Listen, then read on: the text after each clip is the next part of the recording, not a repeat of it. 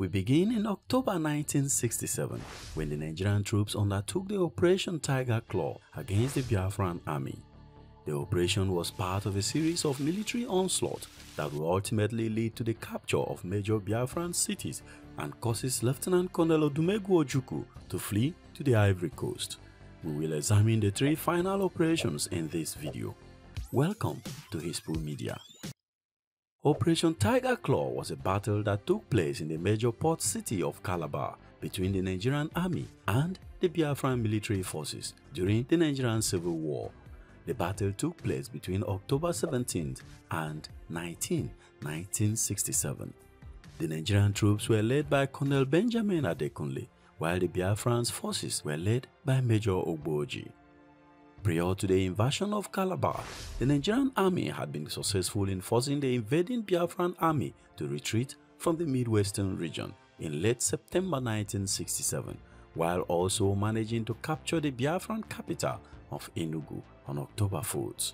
The Nigerian 3rd Marine Commando Division under the command of Colonel Benjamin Adekunle disembarked from Warri aboard numerous warships bound for the port city of Bonny, which was captured on October 7th. The Nigerians now plan to use Bonny as a launchpad for invading the city of Calabar. In October 1967, a Nigerian Navy armada on a naval campaign left the port of Bonny en route to Calabar. Inside the ships were the heavily armed troops of the Nigerian 3rd Marine Commando Division. The Biafran's 9th Battalion under Major Ogboji was in charge of defending Calabar as well as the entirety of Biafra's southeast coast from Opobo to the Cameroon border at the time. On October 17, Biafran's fortifications in the beaches of Calabar came under intense aerial and naval bombardment. The cement factory in Calabar was captured by the Nigerian 8th Battalion less than 24 hours after Major Ochefu's troops disembarked from Lokoja. Later on the same day, Colonel Benjamin Adekunle and other members of the Nigerian 3rd Battalion arrived on the beach at Calabar. Despite being outnumbered, the small but stubborn Biafran resistance was able to maintain control over a few locations of Calabar and the surrounding regions. After Nigerian troops started to enter Calabar from three different positions, a bloody hand-to-hand fighting broke out. In the midst of the fighting, Major Ogboji suffered severe injury and was evacuated to Umuahia, while his outnumbered forces withdrew to a fresh defensive position on the outskirts of Calabar. Lieutenant Colonel David Okafor replaced Oji and decided that he would not counterattack until he was reinforced by the Biafran's 7th Battalion under the command of Lieutenant Colonel Adigio. The 7th Battalion at first refused to embark to Calabar because their machine guns had been sent to Biafran forces fighting against Major Muhammadu Buhari and had been left with single-shot bolt-action rifles. Colonel Festus Akaga replaced Lieutenant Colonel Adigio once the 7th Battalion finally agreed to take on their assignments. The Biafran 7th Battalion landed in Calabar on October 19, where they were welcomed by armored cars from Nigeria. Colonel Akaga informed President Olusegun Ojukwu of the dire need for support in Calabar and the hopelessness of the situation there. Ojukwu deployed newly recruited white mercenaries to Calabar in the face of impending destruction, but they were met with strong Nigerian firepower right away. After suffering unusually high casualties, the remaining mercenaries retreated north and fled Biafra, never to return again. All the captured Nigerian forces were made to surrender their weapons the day after the surrender. After Operation Tiger Claw, the two sides were made at a stalemate until the capture of Port Harcourt.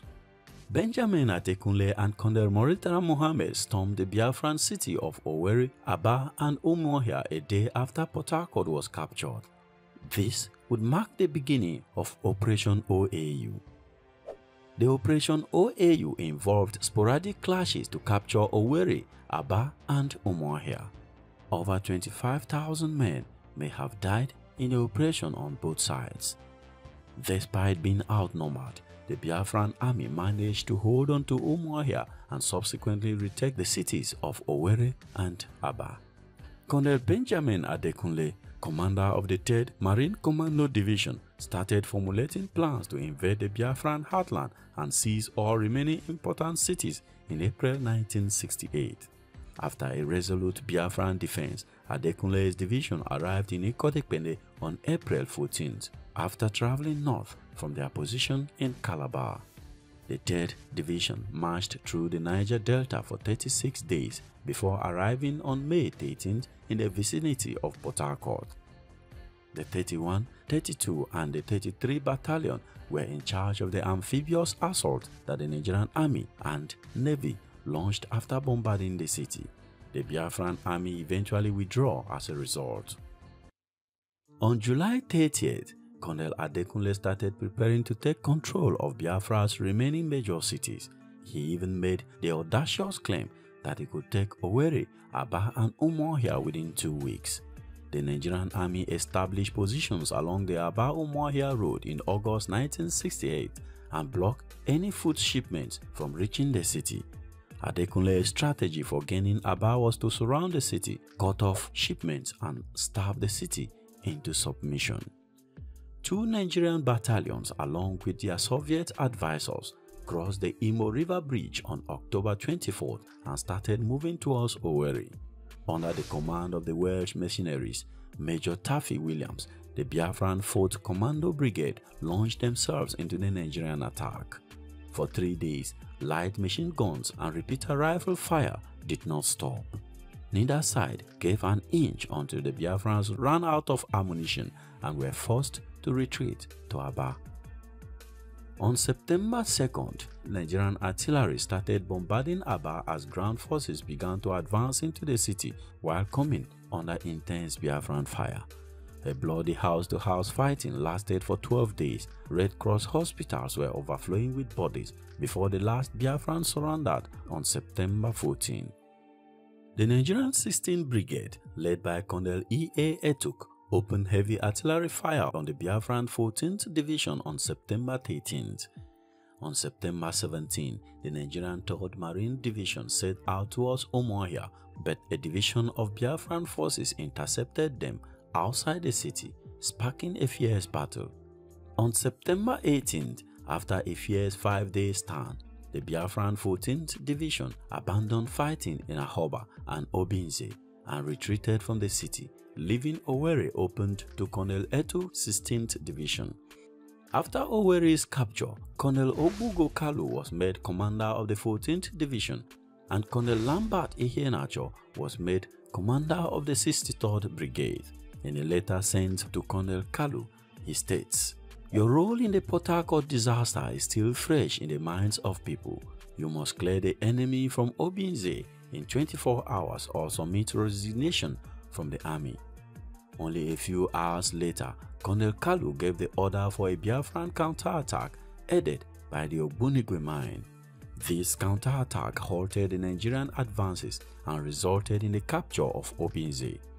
After taking control of Biafran positions on the banks of the Imo River, the 5th, 21st, 22nd and the 44th Battalion of the Nigerian 1st Division started moving northwards towards the Obiangu airstrip. The Biafran 63rd Brigade withdrew from the Obiangu airfield on September 22nd due to the swiftness of the Nigerians' assault, leaving most of its equipment to the Nigerian 2nd and 44th Battalions. The same day, the Biafran Major Joseph Achuzi attempted a counterattack at the Obiangu airstrip but was swiftly repulsed by the Nigerian 2nd Battalion. On the 30th of September, the Nigerian 21st Battalion outflanked the defending Biafran 13th Division and captured Okigwe town. In mid-September, the French President Charles de Gaulle openly voiced his support for the Biafran cause and began shipping weapons to Biafra. The terrain around Umuahia consisted of areas of vast jungles and rivers that were littered with miles and Biafran soldiers. For 14 days, the two sides exchanged gunfire and artillery, resulting in mass casualties on both sides.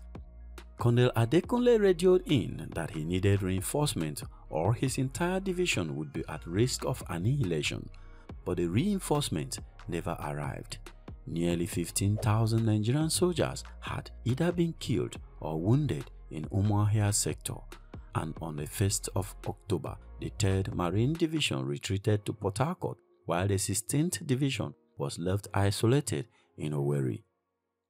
Instead of pursuing the retreating Nigerians to Port Harcourt, the Biafrans slowly made their way up the Aba-Umuahia road and managed to capture Aba on the 15th of October. Although Mohammed Shua's 1st Division successfully captured Okigwe and the Obiangu airstrip, the operation resulted in disaster for Adekunle's 3rd Marine Division, in which it lost over 20,000 of its 35,000 soldiers and found itself in short supply of both men and food. While Yakubu Gowon was distracted by the anti-tax riot in western Nigeria, the Biafran Brigadier Alexander Madibo encircled Owerri, trapping the 3,000-man Nigerian 16th Division inside the city. For the next several months, attacks were launched by Biafran soldiers on Nigerian defensive positions around the city, which allowed them to inch closer to Owerri with every battle. On the 5th of December, the Biafrans launched a 2-day offensive on Owerri, in which 50,000 rounds of ammunition, 300 mortars, 200 howitzer shells, and 20 anti-tank weapons were fired by the Biafrans, but the Nigerian 16th Division under Colonel Etuk managed to stay put in their original positions. On the 15th of January 1969, the Biafran 68th Brigade entered Owerri and forced the Nigerians within the city to retreat across the Otamini Bridge.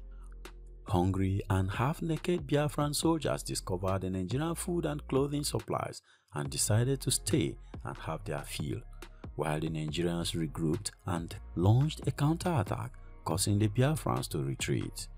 By 31st of March 1969, the Biafrans had control over 70% of Owerri, while the remaining 300 Nigerian soldiers fled the city on 25th of April. This would launch the Operation Tailwind. The final military conflict between Nigeria and Biafra took place between January 7 and 12, 1970. The operation, which would be known as Operation Tailwind, took place in the town of Owerri and Uli, both of which were captured by Nigerian forces. The operation ended with General Ojukwu fleeing to Ivory Coast. On the 7th of January 1970, the 3rd Marine Commando Division, now under General Obasanjo, supported by the 1st Infantry Division to the north and the 2nd Infantry Division to the south, launched their final offensive. The Biafran S Division under Captain Azom Asoya was operating along the Port Harcourt-Elele Road. The division found itself cut off and disorganized due to a quick envelopment by the Nigerian 17th Brigade under Major Tomoye. The Nigerians now began making their advances on Owerri. On the outskirts of Owerri, Biafran's Lieutenant Colonel Lambert Ehenacho's 63rd Brigade came under withering attack by Major Tomoye's 17th Brigade, supported by 122mm Soviet artillery. In less than a day of fighting, the 63rd Brigade became overwhelmed by the Nigerian bombardment and were forced to surrender. While the Nigerians were preoccupied with attacking the 63rd Brigade, the Biafran leadership made their final meeting in which President Ojukwu announced his plans to go abroad in search of peace. Ojukwu handed over the Biafran presidency to his vice president Phillip Effiong and placed all remaining Biafran troops under the command of Major Joseph Achuzi. On the 9th of January 1970, Major Timothy Onwuatuegwu escorted Ojukwu to the Uli airstrip, where he boarded his private jet and fled to the Ivory Coast. Immediately after Ojukwu's departure, President Phillip Effiong called for a ceasefire to discuss the details of surrender. On January 12, Phillip Effiong, Joseph Achuzi, Ogbugo Kalu, and other Biafran officers made their way to Amichi and later Owerri to broadcast their final surrender to the Nigerian troops. There are two accounts about Timothy Onwuatuegwu's death in days following the surrender. One account by his former co-conspirator, Major Adewale Ademoyega, states, that he was tricked into attending a meeting at a hotel with federal officers of the 3rd Marine Commando Division. At this meeting that was said to have occurred on January 15, he was summarily shot dead by vengeful officers personally aggrieved by the assassination of Brigadier Ademulegun and his wife during the 1966 Nigerian coup.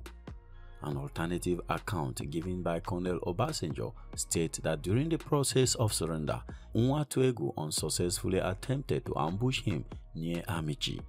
After this incident, he was said to have made his way for the Cameroon border and was later killed in a firefight with Nigeria's 1st Division. The truth about Major Onwuatuegwu's death is therefore not resolved to this day. For more on why Ojukwu took arms against the Federal Republic of Nigeria, please check this video here. Remember to smash the like button, subscribe and enable notification for more videos. I will see you in the next video. Thank you very much for watching. Peace.